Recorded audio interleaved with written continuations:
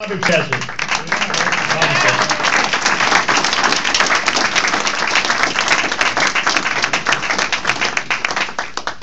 Man, are you beautiful.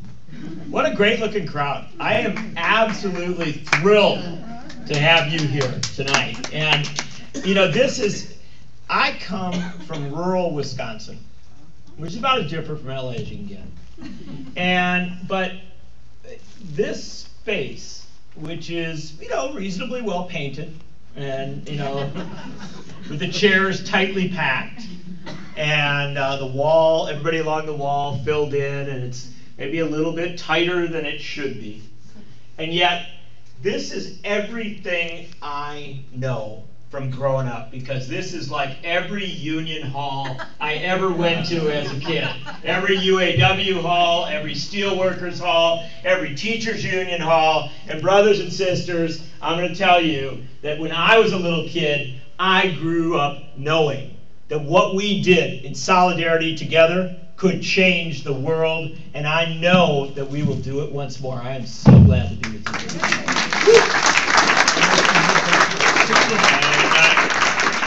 My bike man says he wants to move me back 6 inches. I love it.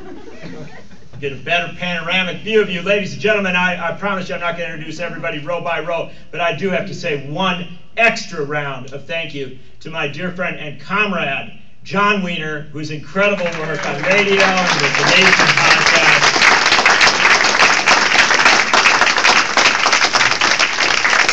I am ashamed to even be referred to as a historian when I'm in the presence of John Wiener. Because he does rock and roll history, rock and roll politics history. That is what I aspire to do when I am John's age. Which is, what, 30? I also, Bill Gallegos back here, Gallegos back in the back corner there, who came to join us up in Madison and was a fantastic part of our academic community. We loaned him back to you in LA, but we got to get him back to Madison.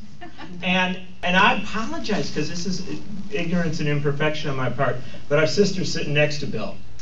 Anita Wilson? Anita Wilson. I apologize. I only met Anita tonight. But I want to tell you, if you ever, and I know there are dark days, there are imperfect days with KPFK. But I want to tell you something. Even on the most difficult days, if you ever want to know the power and the genius of independent community radio that is dedicated to informing people and to spreading out this dialogue, Anita and I just had the best conversation I've had in, you know, my adult lifetime. And she's like, I heard this on the radio, this I heard on the radio, this I got. And of course she is so much more than radio, but my gosh, what a wonderful, wonderful radio station this is, because of so much information and so much insight it gives to people. And I was reminded of that with my time with Anita.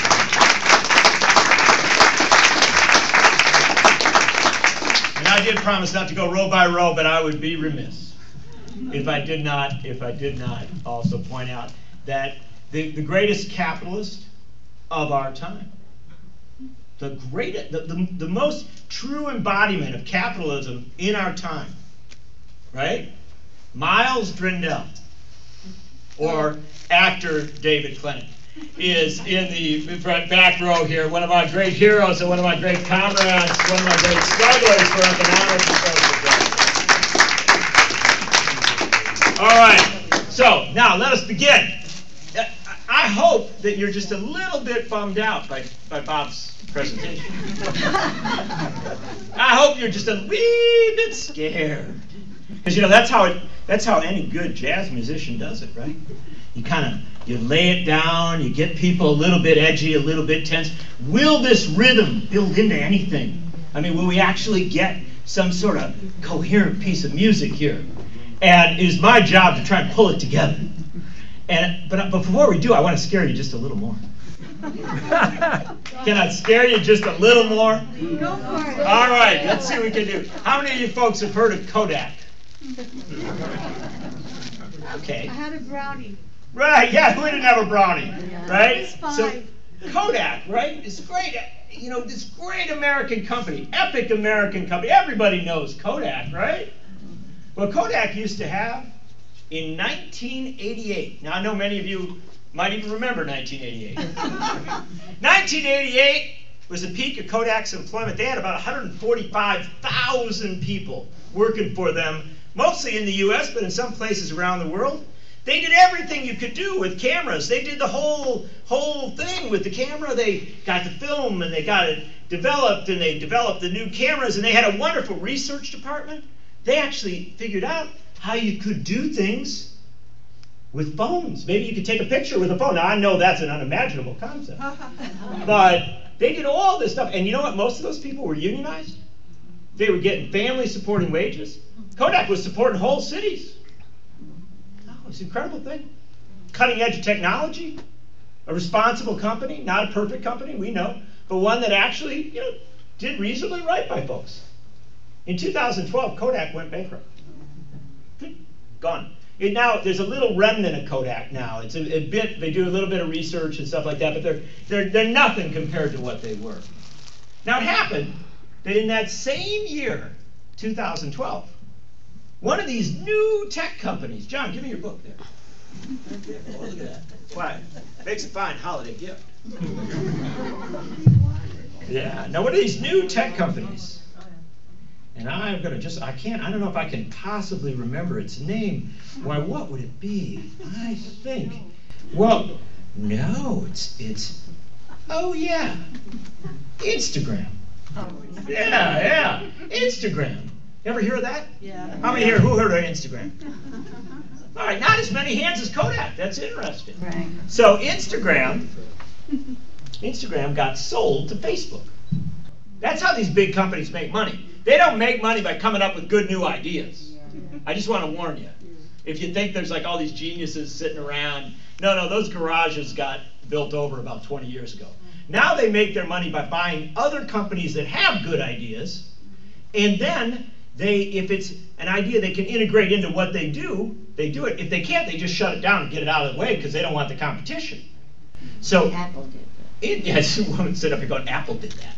And right you are. And so Instagram gets bought. And this is the interesting thing. When it gets bought, they had to release, they're bought for about $1 billion. Nothing, kids play and that stuff. They had to release the number of jobs they had. Remember Kodak? 145,000 jobs, unionized, supporting whole cities, great research departments, literally building out the technologies of the future, all this stuff, 145,000, remember that number. Now Instagram, one of the companies that really did just push it aside, 13 jobs. I was going to say 25. Oh, no, she was just an optimist, she said 25. No, 13 jobs, 145,000 down to 13. Welcome to the future. And they say to yourself, well, how do people do all that photo stuff now? Who does what those 145,000 people did? It's not like the technology replaces the need to, size photos and take them and move them around, all the stuff that they used to do. Who does that? We do, for free. We do it, we do all that work, and that's cool. We shouldn't resist the technology. But here's the interesting thing. When we do it, do you know what they do? Collect our data and sell it to other people. So effectively, we give the most valuable information about ourselves to someone else for the right to do the work, which used to be done by people who had good union jobs and sustained families and whole communities. Now that should scare you, because that's the future that corporate CEOs and people who run think tanks and all the elites of our tech industries, that's the future they understand. And the interesting thing is that there's always somebody who says, but Mr. Nichols, who will buy the iPhone 18? Well, this is what they understand, and it's a genius thing on their part. They do know, as Bob suggested, eventually they could crush this whole thing, right? That they could take it to such an insane level that there really is not enough people to buy it. But they operate on a quarterly model of life, right? And so to them, that next quarter is a lot more important than 25 years from now. And here's what they recognized a while back. It's a fascinating thing. It is that if they take away more and more of our work, if they decontextualize and destructure our work, we will try to fill the void. We will work harder. I know you're not going to believe this. They even think that maybe some of us will start driving our private cars around the street, trolling to try and pick up riders. Now that, I know it's unimaginable. We'd call it something like Uber, I don't know. They actually think, this is crazy, I know you cannot imagine this, that we might like take our extra room and start renting it out, call it Airbnb.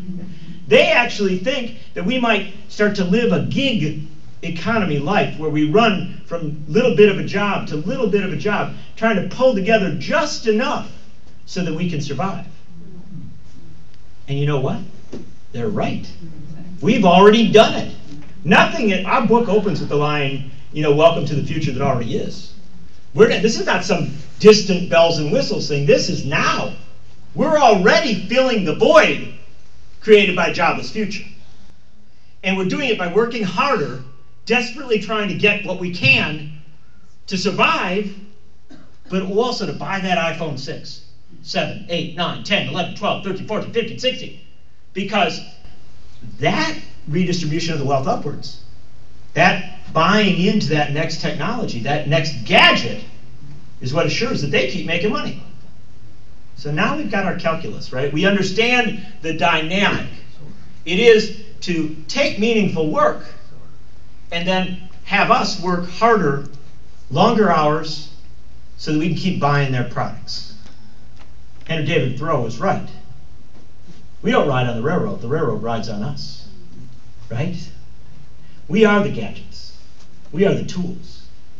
The question is, do we free ourselves? Do we step away soon enough so that we begin to define that future, not the CEO who wants to sell us something? That's the essential small d democratic question. It is the essential question for the rest of your lives. No, I wish I could tell you we had a better question coming. There's so many wonderful things we can deal with. But do you know what? If we answer this question right, we don't just win a debate. We don't just win, a fight with somebody else. We win the future. We own the future if we win this fight. And we know the stakes if we lose it. But this is the interesting thing about it. There's nothing radical about what we're talking about here. It's a radical concept, but it's not a radical reality. What did Tesla say? Did everybody know who Tesla was? Yeah. Greatest inventor of our time, also the name of a really cool rock band. But what did Tesla say? He said, I'll invent all these technologies. I'll do it for Mr. Westinghouse. It doesn't matter. They're never going to figure out how to sell electricity. It's at the end of the day, when we invent these technologies, we're going to give them to people and they're going to be freed. The drudgery of people's lives will be thrown off, and you can actually be able to live this incredibly poetic and rich and decent life. Every one of us will be like a Hollywood movie actor. And so it's all going to be great, right? That's what Tesla said. Of course, they did figure out how to sell electricity and a lot of other things. But what did Einstein say? What did Einstein say? The whole point of all this is to free us, to open us up. Even Edison, not the greatest guy, Alexander Graham Bell, they all kept saying, everybody that was coming up with these technologies, everybody that was talking about this progress, they all said, well, it's going to be good, it's going to free us. Nobody said, well, the future's going to be awful. The future's going to have us working before dawn till after sleep for less money than we did before in this destructured kind of ill-defined life of gig economies waiting for the point at which it all falls apart. They never said that because they actually knew the power of the technology. The power of the technology is good. There's nothing wrong with this. There may be bad technologies, bombs. There may be good technologies, right? Cures for diseases, things that help us to see our way through. But the bottom line is it's not the technology. It's what we demand of it. It's what we, the people, say must happen. And so you say to myself, well, Mr. Nichols, that sounds fabulous. So rich and poetic. But how do we make that connection? How do we get ourselves from here to there? Because now we are literally at the here to there moment. This is not something that's going to happen 20 years from now. We are in the definitional moment right now. You are blessed to live in this time.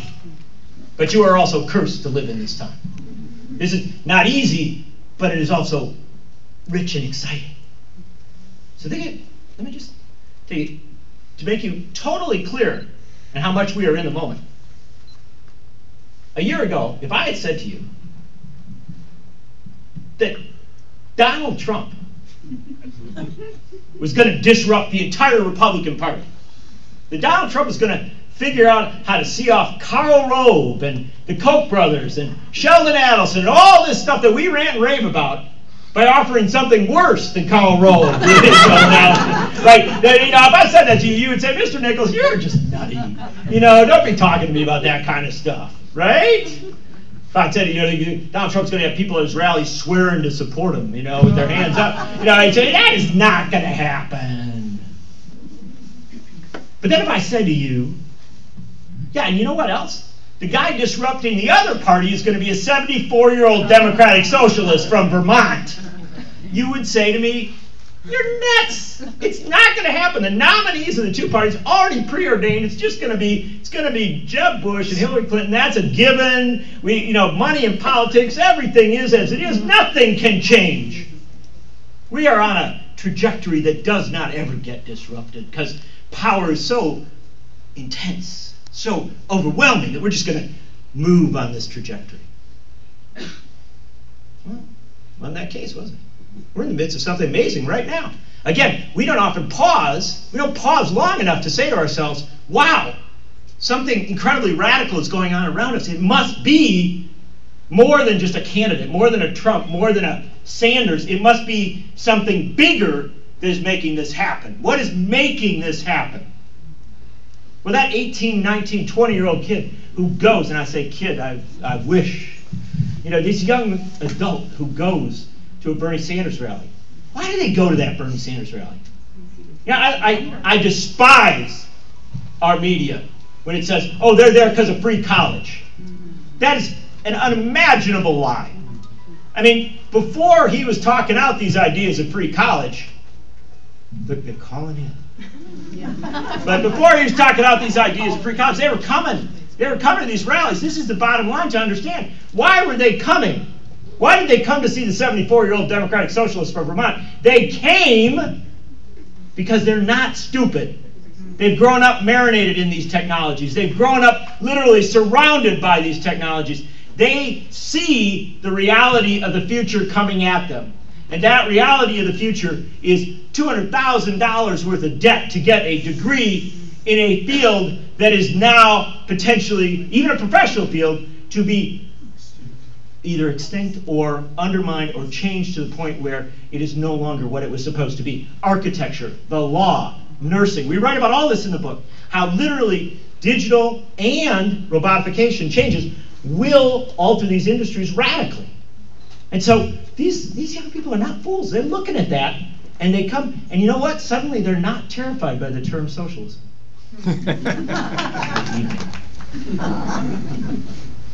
It's happened before. We've been here before. Not the same technologies, not the same threats. They're different kinds of threats. We have to understand that. But 200 years ago, we were in the midst of an industrial revolution. And I know that the Industrial Revolution moved people from one kind of work to another, that this revolution actually moves people out of work. I know the differences between these two, and we can get deeper into that. But let us just imagine and let us recognize the reality of radical change in everything we know built around our work life and our economic life. Has anybody ever been to Great Britain? I don't go that often because I've got no taste for monarchy. But you know what I like about Great Britain? When you go up in the north of England, those little villages with the thatched roofs.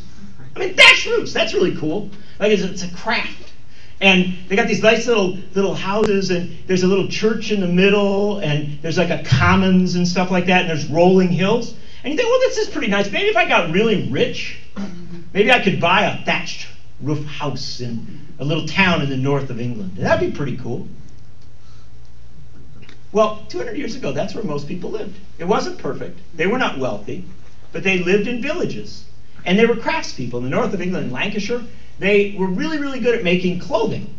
And they had their own little looms and things in their homes. They worked with cloth and wool. They also did other crafts. They made tools. They did all sorts of pretty decent things. It was not a horrible life. It wasn't wealthy. It wasn't elite. It wasn't perfect. They were oppressed in many ways. And yet, they had this life that they knew. Their children were around them. Their families, they had extended family. A lot of stuff worked. And then somebody came up with an idea.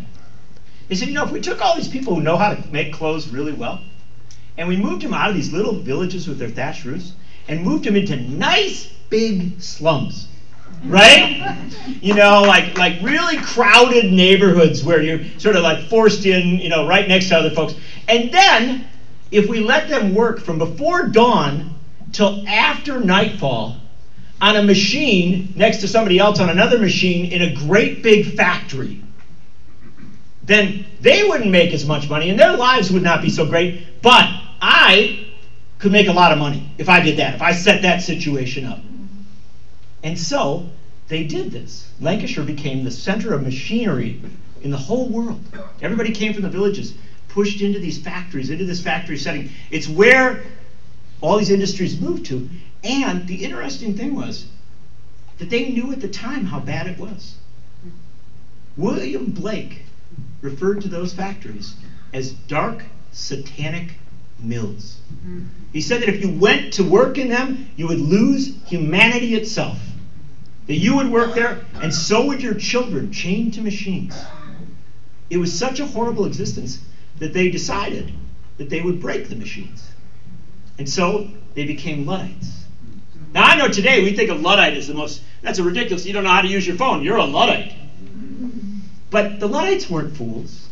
They were actually the great craftspeople of their era. They were actually the middle class of their era, and they saw their existence being radically altered, and their initial reaction was destroy the machinery that is altering our lives. Stop the dark satanic mill from operating. And so they had a hero, Captain Swing. With one blow, he could destroy a loom. They also did not have the greatest regard for CEOs. They were not as gentle as we are today. They would go into the mill, arrest the owners of the mills, and try them for crimes against humanity. The British aristocracy was not impressed. We write in the book about this. This is all history given to us by the wonderful woman Dorothy Thompson, the wife of E.P. Thompson, the great historian. People know E.P. Thompson for his history of the English working class. What they don't know is that his wife did better history. E.P. was a wonderful man, but his wife was brilliant. And she studied the story of the Luddites. And it was left in the files, left in the pamphlets. In the book, we go grab that and pull it back and say, no, there's something here that needs to be understood. And the interesting thing was that in the north of England, at certain times when the Luddites were on the march, the British military had more troops in Lancashire than they did fighting Napoleon in Europe. They feared an organized populace taking on technology, saying, we want these machines to do different things than just oppress us, more than they did a foreign power. But that British military put them down, so they were defeated. And so at night, after they'd worked those long days, they would walk out of the villages on full moon nights. They always did it on a full moon night because there were no streetlights. They had to be able to make their way home at the end of the night. On full moon nights, they would go out into the woods, up onto the hills, and they would gather. They had clubs all across the north of England. What were Luddite clubs? And what evolved slowly over time, they were so angry. They were so beaten upon, so horrified by what had happened to them. And they kept trying to say, well, maybe we could rise again. Maybe there's a military answer to this. Maybe there's a structural answer. Maybe, and it never quite got there. Until finally, in the 1830s, years later, they started to evolve into the Chartist movement. And as Chartists, they wrote a people's charter that said that elections had to be fair and open. That everybody had to have the right to vote. Not just men, but ultimately even women. They said that there had to be political parties and that Votes had to be counted fairly and equally. They had all sorts of structural, moldy democratic changes. You think, well, that's so boring. Why can't we just wreck a machine? And the fact of the matter is, what they realized is, you can never stop technology. But if you organize democratically, you can get control of the debate about technology. And what came of that Luddite movement? What came of what they did? What came of that Chartist movement that grew from it? Trade unions. What else came from it? The fight for an 8-hour day. The fight to end child labor. The fight to structure workplaces in humane and decent ways, slowly but surely, and never as effectively as need be. They began to radically transform their economic life by having transformed their small d democratic life and bringing themselves to the table, so that no longer were decisions made in their name but without their informed consent, so that they themselves could make decisions about their future based on the necessity of their lives. Brothers and sisters, what they recognized is that when you are confronted with radical economic change, when you are confronted with dislocation, when you are confronted with a future that seems dystopian, you must rise for economic and social justice, and you must do so with the demand for economic democracy.